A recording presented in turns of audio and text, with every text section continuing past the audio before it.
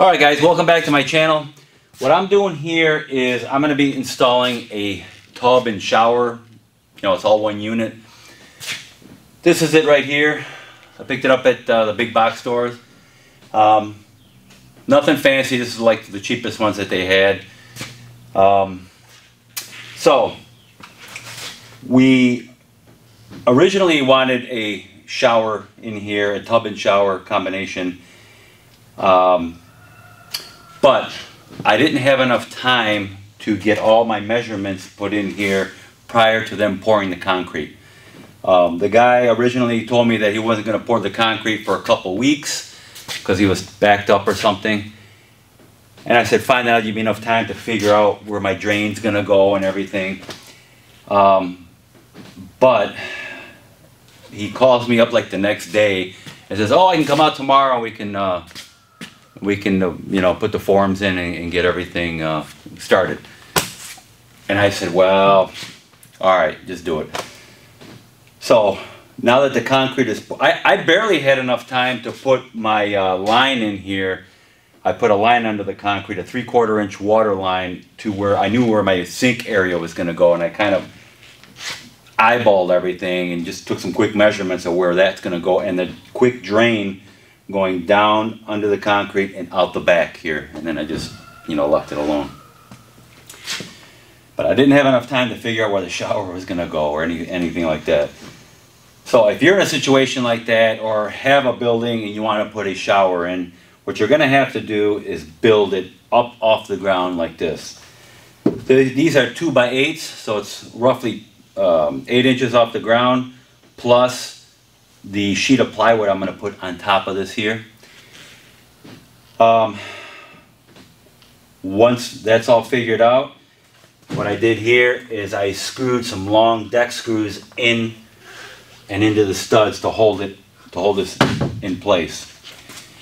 What I'm going to do now is put my sheet of plywood in. I already figured everything out for the plywood, where my drain's going to go and everything. So let me show you that next. Alright, next I have my sheet of plywood that's going to go on top. I already cut out where the tub's going here like this.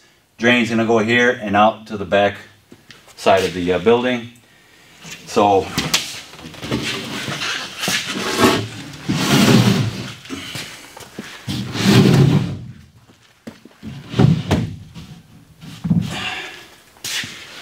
and like I said, tub's going here, drain here, and then out here. Now what I have to do is screw this down, and then we're going to mount the tub on here. I already had the tub mounted on here, and I marked off where certain things are going to go, like for the pads and stuff like that. I'm going to show you that next.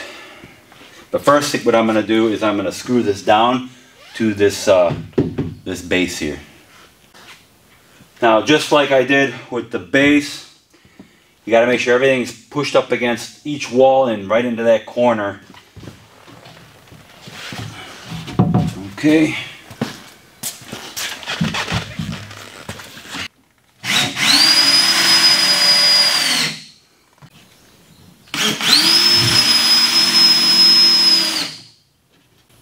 Alright, so the bottom of the tub here, you have these pads here and here.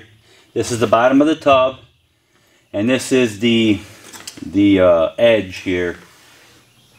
So the only place this tub is resting are the pads and this entire edge here.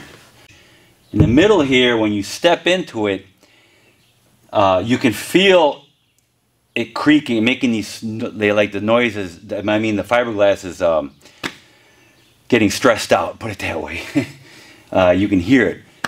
I checked in the manual and it says it doesn't need any support, just rest it on the pads. So the middle here needs support. Now I know a lot of people use like cement, they put cement in there, or some kind of a floor leveler, something like that. I found another way of putting support in here using foam and spray foam. I seen it on YouTube, so it's very reliable. But it makes sense. It should work. They say it doesn't need it. I mean, I've stood in there and it feels okay. But just for a little extra insurance, I want to add that foam on here. So before I put the tub and shower on, I already had it on before, and I measured a lot of things that I needed to measure. I observed a lot of things that I needed to fix, I guess you would say. So let me show you up close here what I did. Alright, so here on the wall you can see I put some, it's almost a 3/4 inch is what it is basically. Foam here, here. Now I already had it marked here and here where the pieces are going to go, depending on the back of the shower, the surround part of the shower. Here's another piece here. That's going to fill in the gap where the tub and shower fiberglass is. And when you push on the side of the shower, it moves in and out, and it's too flimsy. So what I'm going to do is, once I put the shower on there, on the back side from here, I'm going to fill in the rest of the gap, which is going to be approximately 3/4 of an inch to an inch. Fill it with that spray foam insulation, and that'll expand and touch the shower surround. And once it hardens, the shower won't move in and out anymore. Here on the bottom of the tub, I seen how much gap there was, and I had this pink insulation at 3/4 inch, the same stuff I used over here. And I also had this stuff here, which is pretty close to 1.5 inches or something like that.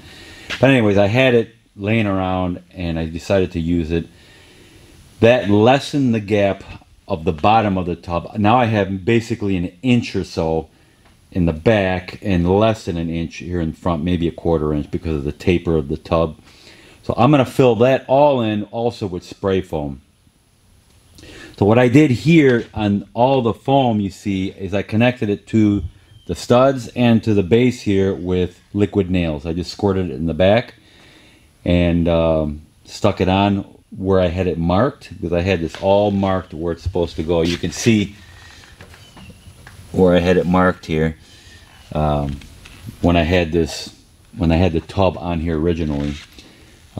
So now I have to wait for this to dry for the next day, and then I'm going to install the tub and shower surround. Alright, but there's one more thing I have to do before I put the shower and tub combination in here. Insulation. I was getting ahead of myself, so that's what I got to do next.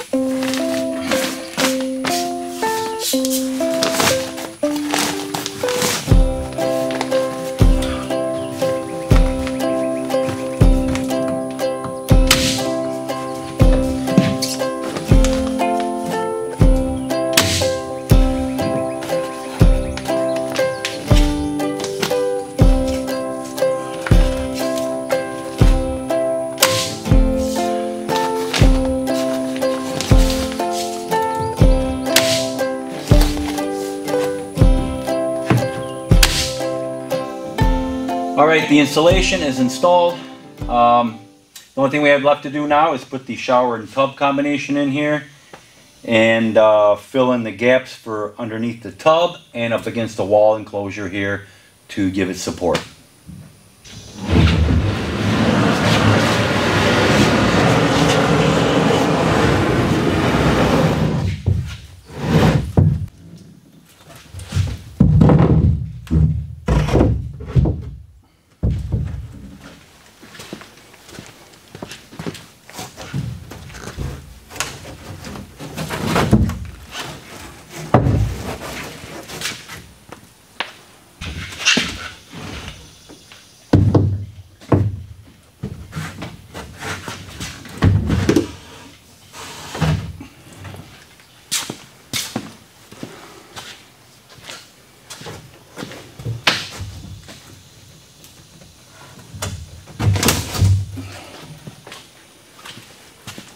right, little by little, back and forth.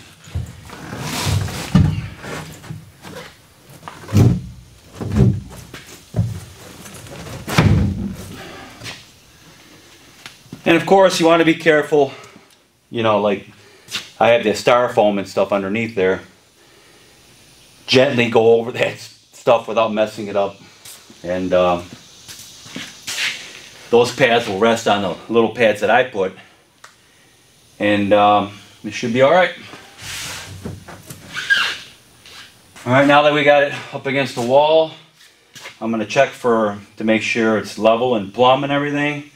And then we're going to screw it in. So with my trusty level here, I'm going to make sure it's nice and level.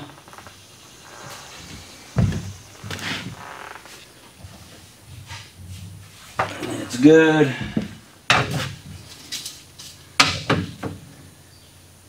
That's pretty good. Alrighty. And that's good. Now, I have yet to build my wall here, but I'm not going to do that until I'm ready for the plumbing. Alright, so now I pre-drilled my holes where my studs are up here. Right up here.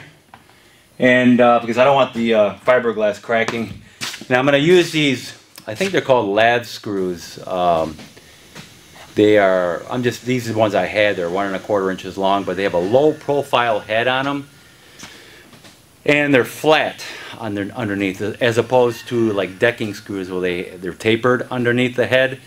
And I'm afraid that taper might, or could possibly crack the fiberglass.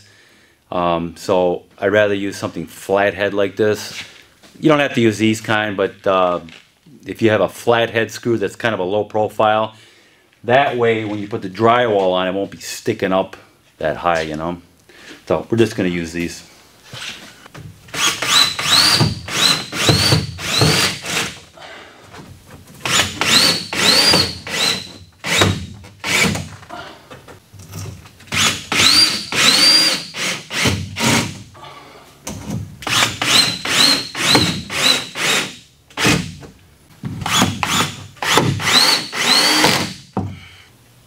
Alright, so for some added weight, I'm going to put 2 buckets of water in here, 2 5-gallon buckets.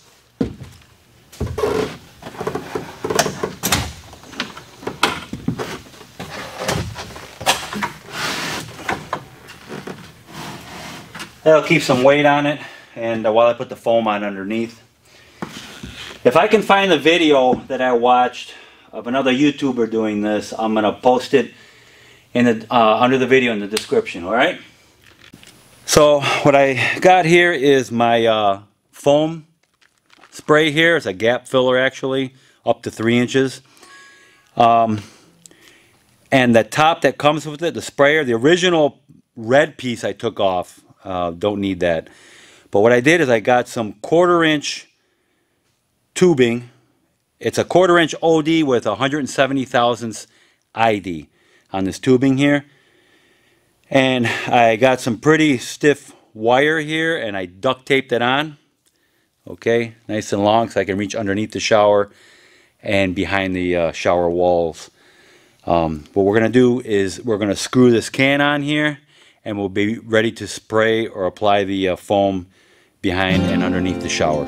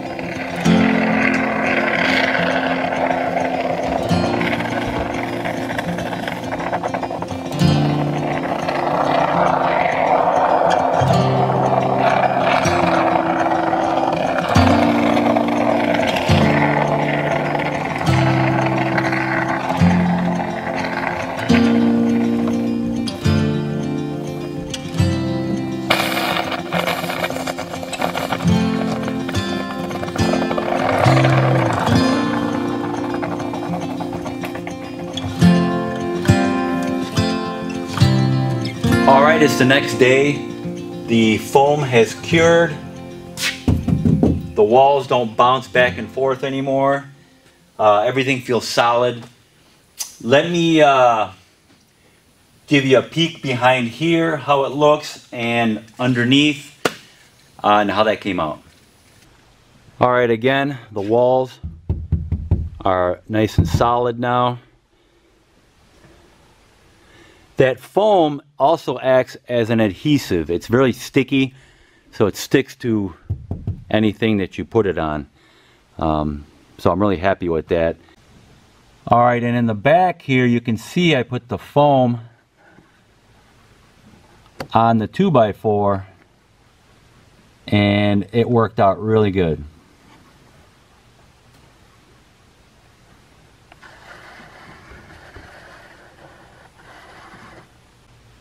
And on the other side, you can see I put the foam near the top there, and then again in the middle.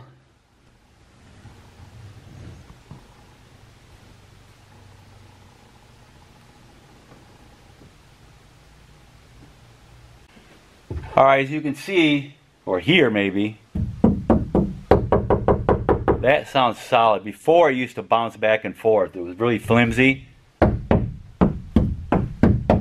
I got the stud right here, and I got that foam right here. That's beautiful. So that worked out really nice. Next we got to test the tub itself when I put my weight in there. Alright, next is the foam underneath. So it looks messy, but it's doing its job. It's in between this foam and the bottom of the tub.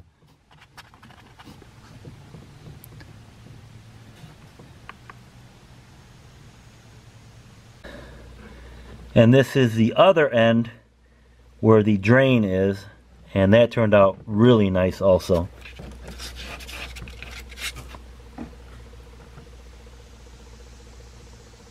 Alright, now I want to take the buckets of water out of here that I put in there for the extra weight to hold it down.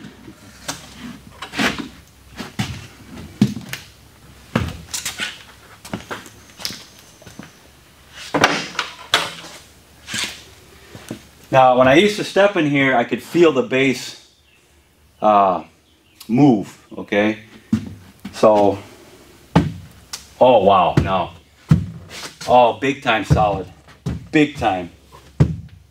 Man, it's nice. Between that and the walls now being solid. Oh yeah. Much better. Much easier too than having to put mortar or I've heard people putting floor leveler or something like that under there. No, big time difference. This is solid. Big time. Big difference. Oh yeah. Okay, that is all set. I am very happy now. Because these things are flimsy, you know. It's just the way they're out. You know, you can only strengthen fiberglass so much and still making it cost effective, you know, because these designs they put in there, like little shelves and things, they're nice. You can put your shampoo, whatever, on there. I don't need shampoo. But what these are really for is mostly to keep the wall rigid and strengthen it. That's why they put all these designs on these walls and stuff, to keep them more rigid. But that foam, you know, where the studs are, major plus. Now when you push on a wall, it doesn't move back and forth, you know, it's solid. So yeah, I'm very happy now. Worked out really good. Alright guys, so I hope this helped you out in future projects. You know, put a little foam under there and it'll really make things stronger and give it a nice solid feeling, you know. Alright guys, so thank you for watching. Please like, subscribe to my channel, and I will see you guys in my next video.